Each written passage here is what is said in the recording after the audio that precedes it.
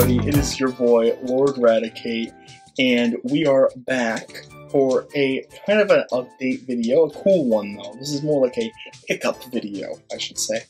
And we got something insane, okay? I know I said I was going to upload the vintage Zard video next, the 4 vintage Zards I got from my trade with my friend. But that video is being held off a little bit for this one because this was just whack. It was crazy.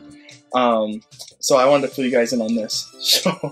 So I made a few sales this week too, by the way. I sold some Funko Pops, a pretty good amount of Funko Pops. It was like a lot of 51 Funko Pops and like a Monopoly, Pokemon Monopoly Johto edition board game sealed with some damage on the box, of course. But together, I got $605 off of that sale. Then I made a trade with my friend again, the same friend I got the Zards from. I gave him, I had like, let me think, I had my Switch Lite, my Zacian Zamazenta Switch Lite, and I had my Switch OLED, and then my launch Switch, and then I had the Let's Go Pikachu and Eevee Switch. So I traded that Switch complete in box for, I had 3 cards, and those 3 cards were near mint, and they're worth 50 to 60 a piece. And then I also received $160, and I traded 2 really beat up Holo cards, which I'll mention here. I'll insert their pictures. I got these from the store that I'll be mentioning very shortly. It was a base set Holo Zapdos and a Fossil Holo Zapdos. Both of them were pretty beat up. I'd say they're heavily played. And he gave me 2 really great cards for that in that trade. So yeah, overall $160. $150 in cards plus 2 other really good cards. I think it was a pretty good trade for a Switch that I had not used in over 2 years. So yeah, I thought it was pretty good. And let's just jump into these cards that I got here. I'm just gonna grab my big top loader binder, and we're just gonna pull these out as we go. Now, there may be a couple spoilers in here for trades I did. But let's just pull out some of the cards I purchased. Now, where did I go to purchase these cards? Okay, I know I've been going on like crazy. Coliseum Comics, I don't know if you guys have heard of them. They're a pretty decent-sized chain, I think. I know there's quite a few of them in Florida. They get singles, they get booster boxes. You know, your stereotypical card shop mixed with a comic shop. It's pretty cool. They do like tournaments there. But we got some heat. So I went in a week prior, got some top loaders, and they had a Gengar level X, which I was going to purchase it, but then I was like, it's $30, and it's pretty rough, and I know I've seen them pretty recently for $25 in the same conditions. I'm like, you know, I might as well wait on the Gengar. I went back, it was sold. Of course it would be, because people want it. You don't usually run across older cards, and we, guys, ran across, like, old cards, and you never see these in there. So the first card I picked up, this was $65 for this one. We have ourselves a, let me see if I can hold that right, base set Holo Blastoise. Oh my god, look at the Blastoise. He's beautiful. And this one was moderately played, as you can see from the top. But overall, it's not bad. It's not bad.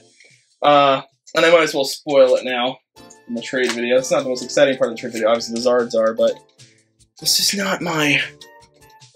This is not my first base set Holo Blastoise. The other one I have, though, for my friend, is near mint. So yeah, so we got the 2 base set Holo Blastoises. And then comes the expensive card. Might as well pull it out here. So, if you guys are familiar, this is what a base set Holo Venusaur, if I can get it closer, I'm messing up here, Holo Venusaur looks like. Pretty good looking card. And then this was $100, but it was worth it. I swear it was worth it. It really was. Oh my gosh. This is a base set Holo Shadowless Venusaur at Coliseum Comics. It was $100, and I'll hold them both up so you can see the differences between them. Oh my gosh, I was wicked. I'm holding these horribly. I was wicked excited to get this for $100. which honestly isn't too bad. I did look into it a little bit. It's just a certain part of time where the sets were printed a little differently. I think it was like waves, I want to say it was like 4 through 7 or something of the original series when they were printed. And they eventually changed it to what we know regular base set as. But, yeah, so, oh my god, the Shadowless Venusaur is insane. If you guys want to see why they call them Shadowless, if you look at the border here on the base set one, which is this one, sorry, I'm looking at this backwards on the screen. This one has a shadow, let me put this down, on the border, right, oh my god, everything is backwards for me, so hold on a second.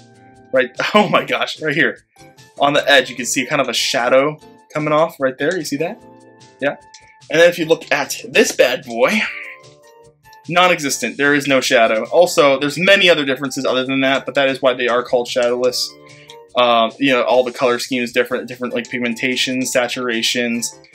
Gorgeous card. It is moderately played, I would say. My friend thinks it's more towards light play, but either way, pretty solid card to add to the collection. This is one of my dream cards, by the way, so I was ecstatic to get this. Let's see what else. Oh yes, the cards from the Switch trade. Yeah, look at those out. I was very excited to get these two. There's a little bit of a theme going on here, you guys would probably notice. Dropping my Game Boy games, very nice. I have a bunch of games on my desk that I've not organized yet. Alright guys, and the last 3 cards, which are insane, we have the XY, let me see here, like that, yeah, XY promo Charizard Full Art, which looks sick. I love this card. Let's look at the back.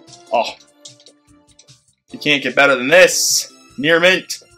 Near mint. That's what we like to see. And then we got, oh my god, I love this one.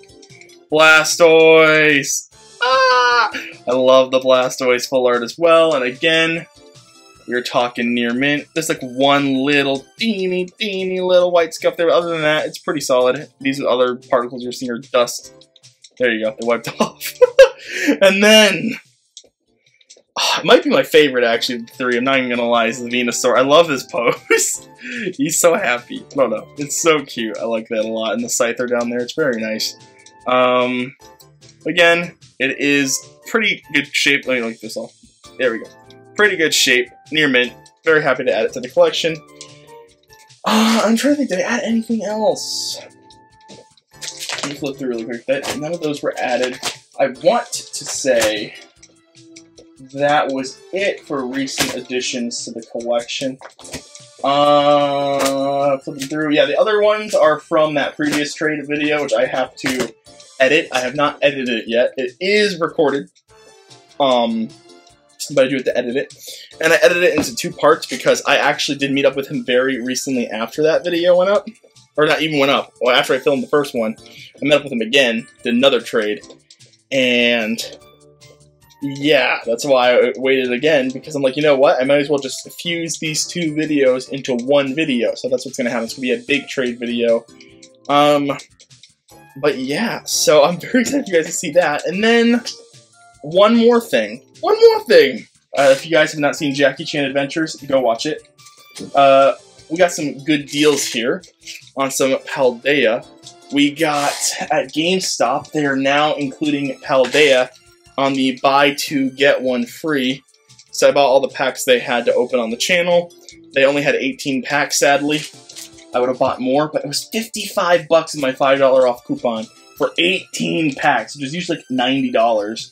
And they also gave me both promos. I already have the Lechonk, but now I have another Lechonk, and I have the Tinkaton. Yeah, so we got them both. Very nice. And then, I'll put these on these ones. Oh yeah, I went to Target. Sorry, I'm like zooming in on my face.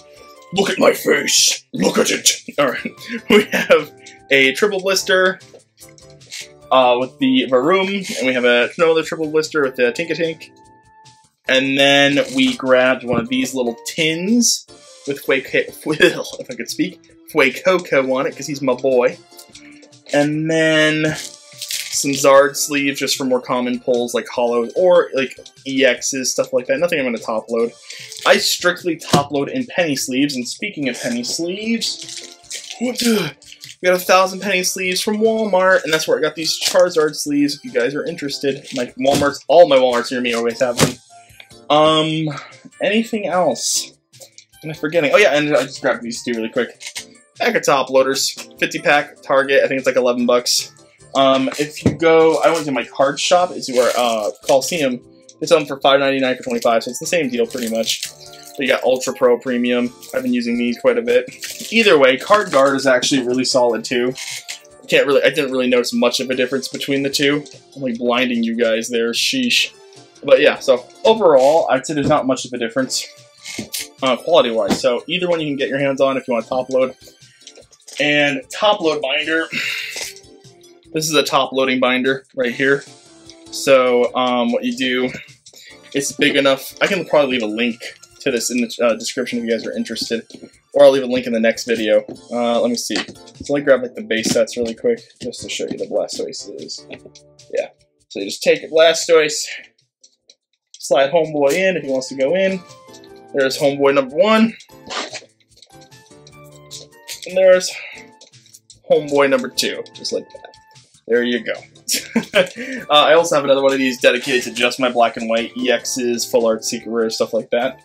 And they actually come in 2 colors. It's black and white, or just black with a green zipper.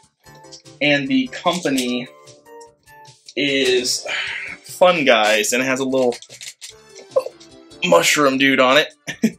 But yeah, Fun Guys is the brand, so you can probably type that into Amazon. That's where I bought this, and it'll pop up. But I will leave a link in a future video. So yeah, thank you all so much for watching. I'm just trying to figure out where the hell I'm putting these back. Soon there will be a couple of videos out where it's going to be the Vintage Zard video that you guys have been waiting for, and I do apologize. I've been meaning to upload that one. But so many things have been happening, and I've been busy with school, but now I'm done with that class, and I'm in a much easier session of courses, so I should have more time, and it's a really fun course I'm in right now. It's called, what is it, Discover Your Inner Fish. It's really fun. Fun enough, it's evolution-based. Oh my god, I even wrote in my introduction post, I'm like, you know what? I have a YouTube channel and I do Pokemon openings, and Pokemon has evolution, so it kind of ties in here. Trying to tie in Pokemon wherever I can. But anyway, thank you all so much for watching. If you enjoyed this video, leaving a like would be greatly appreciated. Subscribing would be greatly appreciated. And another thing to mention before I go, that Koraidon and Miraidon tin video, as I have checked, it has like 1,200 views on it. Thank you all so much for that. I really appreciate it. It's incredible. I never thought I would get that many views on a video. Yeah, it means the world to me. So if any of you guys from that video are watching and haven't subscribed, subscribe. It would be greatly appreciated. And hitting that bell, you'll know when I upload. There's plenty of really cool videos coming out.